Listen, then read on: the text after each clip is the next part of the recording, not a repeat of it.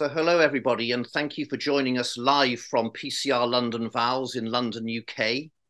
I'm Bernard Prendergast, a cardiologist based in the UK, and I'm very pleased to be joined for this discussion by Chris Meduri from Sweden and João Cavalcante from the US, where we reflect on the journey in relation to transcatheter aortic valve implantation over the last 20 years and advances that can take us into a very bright and optimistic future. We all know that TAVI is now a very well-established treatment, a mature procedure for the treatment of aortic stenosis across the spectrum of surgical risk. And the question that faces us now is whether we can apply this technology to all patients. To do that, we will need to have durable devices, and we will need to have devices that mimic the native valve physiology before the onset of disease.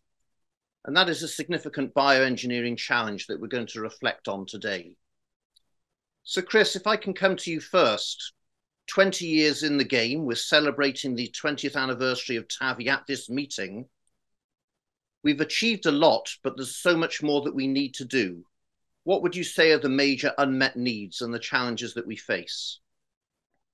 Bernard, I think that's a fantastic question that I think really nicely sets us up for this conversation today. That to date, we have done an incredible job of replacing a diseased valve. We have taken patients who have really struggling and replaced that valve, but we have not brought them back to their pre-disease state. And right now, we've thought about really a field of trade-offs, so to speak, between the different technologies that exist. And even though I don't think it's really the right way of fully thinking of them, they tend to sit in these buckets of balloon expandable and self-expanding devices. And there's clear advantages and strengths of both of those, from balloon expandable having a shorter frame height and being easy to use, versus self-expanding having really probably more optimal hemodynamics and allows maybe easier commissural alignment. But I do believe this is an opportunity area where DurAVR really stands apart, because I do believe it can actually provide both of the optimal aspects of both balloon self-expanding with a short frame height, ease of use device because it is balloon expandable, but because of its unique design, it allows for optimal hemodynamic performance as well as effective commissural alignment. But the exciting thing, as you've alluded to nicely, of bringing people to pre-disease state, is it has a much more native leaflet design than any other transcatheter valve or other surgical valves that exist, and has a unique tissue, this advanced kind of acellular tissue that we think will continue to add in the durability story. But I think what's also perhaps almost equally exciting is that because of this unique design, it is like the valve that God's given us, that we have much more native-like flow. And we think because of that, lower immunogenicity, which potentially impacts durability. Now, how does this valve, what is this valve like? What is this actually unique about this? Well, we're going to go in a second, actually, I think, to the unique shaping of it.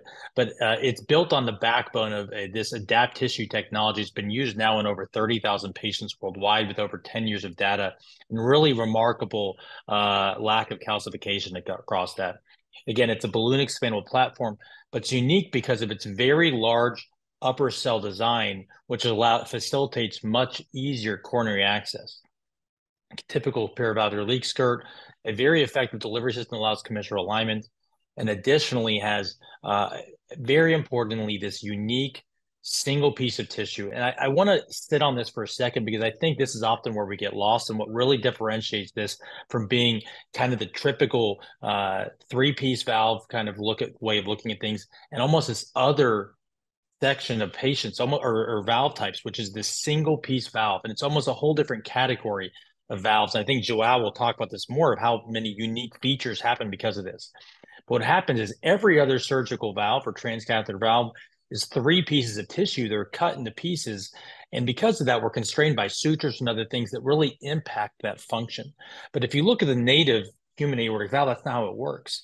It's a single piece that's shaped into this function. And what we see here is that actually this single piece of tissue is molded to mimic how the native human aortic valve works. And we believe there are real significant clinical implications to that, as you can see just how much more natural this looks, how it allows it to open and close differently, and how it mimics that natural look. Additionally, we see that that has implications for coaptation, for just the ability to open, and many other things that João is going to talk about in a little bit here. So the DurAVR, I think, really allows us to have a potential answer from after these last 20 years to provide that true pre-disease state for treating patients with severe aortic stenosis.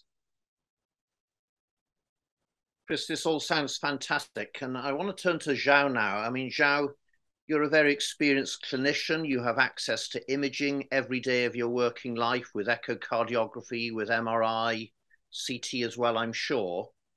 The question really is, what are the limitations of current surgical and transcatheter valves? And how might a uniquely shaped device like this make a clinical difference?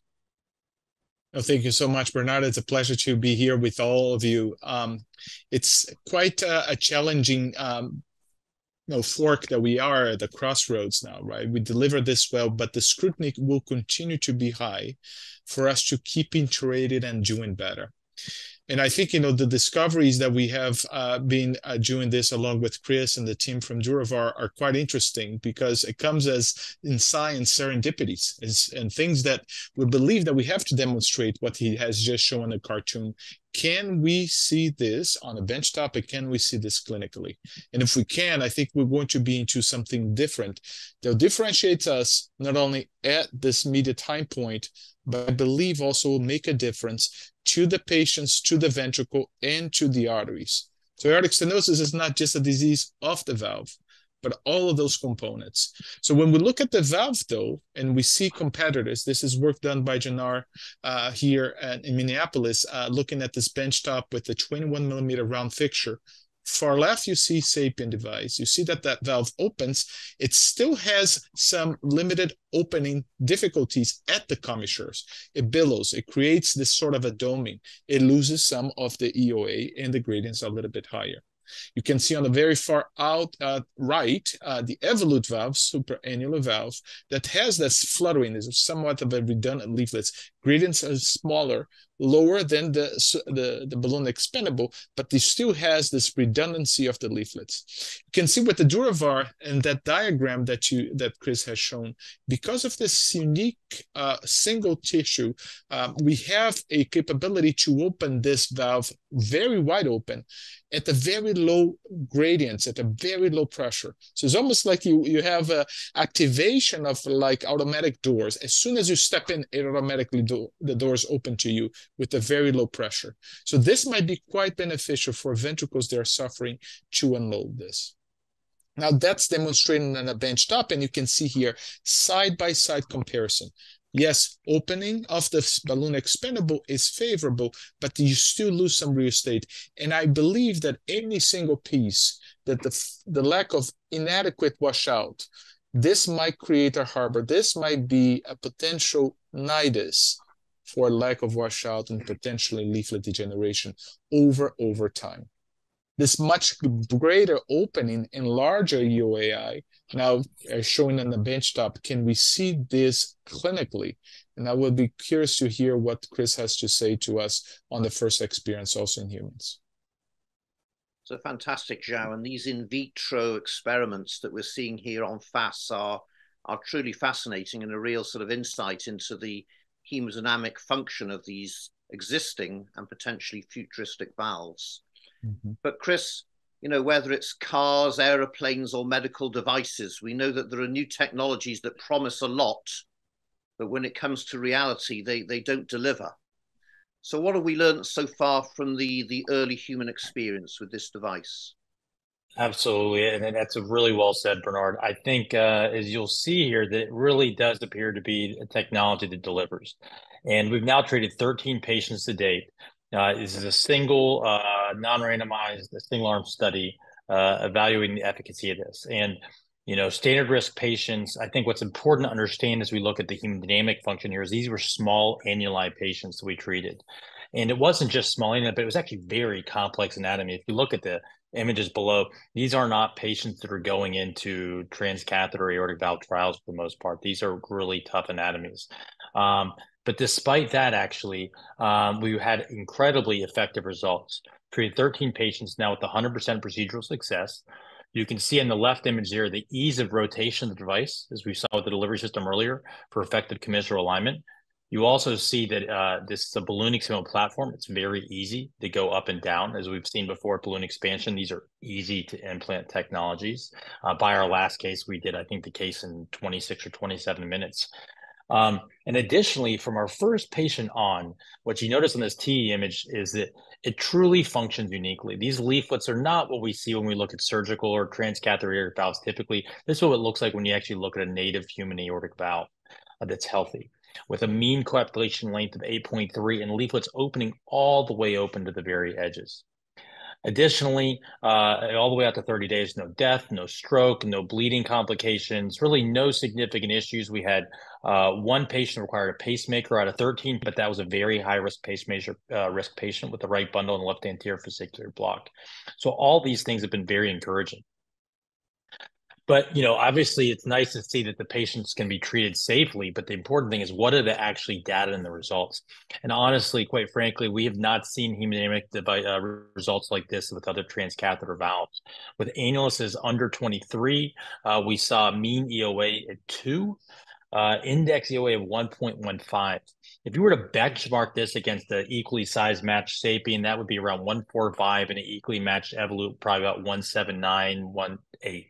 So these are really what we saw on the bench that João just showed us. This translated clinically, and I think that's important. This isn't a theoretical thing, but something we're actually have seen on the bench, and with real good basic science, we're seeing now actually in the clinical results. Also, dimensionless index, mean gradient, really encouraging. So really exciting, I think, early human results.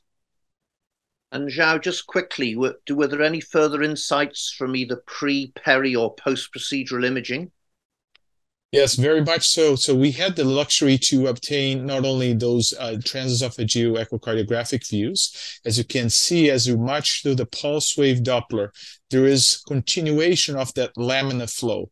The peak velocity, the Vmax, is at the centroid of the artery, which is actually what you want. You don't want an acceleration because of the great opening of those leaflets. You can see that there is no acceleration as you crowd across from the ventricle all the way to the proximal aorta.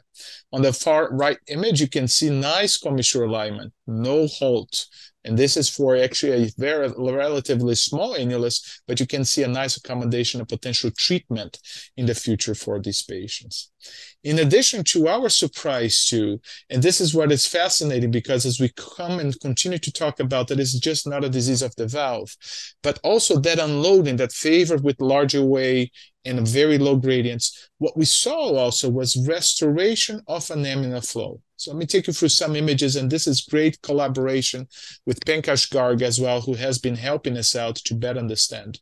Patient with severe AS, the valve is stenotic, the flow is not at the center of the vessel. You can see in systole, it goes eccentric and it hits the wall. Well, that sometimes might not be completely restored when we replace this valve with not only surgical devices, but also with transcatheter devices. And what we could see is that with the far right image here, post DurAVR, with the same MRI 2D flow, you can see a column of blood centrally and not having significant displacement of that flow. That is favorable. That is going to be favorable too. And when you look at comparison with multiple other devices, on the top left, you can see healthy valve, centroid flow, no stenosis, very similar to what you see on the top right with the DurAVR. The other devices, unfortunately, did not get the same impact of that restoration of the laminar flow with continuation of the flow displacement. Could this be important? I think time will tell. We believe so. We believe that this restoration of a much more physiologic and native aortic valve flow profile would be good for the ventricle and for the arteries. And of course, João, the golden bullet, the nirvana, if you will, would be if these hemodynamic changes translate into improved durability. And that, of course, will be a very important question for the younger, low-risk patients who we are increasingly treating. Very, very much so. And I think we're going to be following these patients all along. We have had the chance to look at the 30 days and now looking at 1 year as well. We haven't seen any signal that is concerning. Again, in a very difficult anatomy and patient selection. I think we are just at the great beginning, and obviously we're going to continue to learn much more. So there you have it. There are many who would say that TAVI is a done deal. There are many who would say that TAVI is boring. But I hope we've persuaded you in the last 15 minutes that there are new developments in the field that will genuinely translate into major benefits for our patients.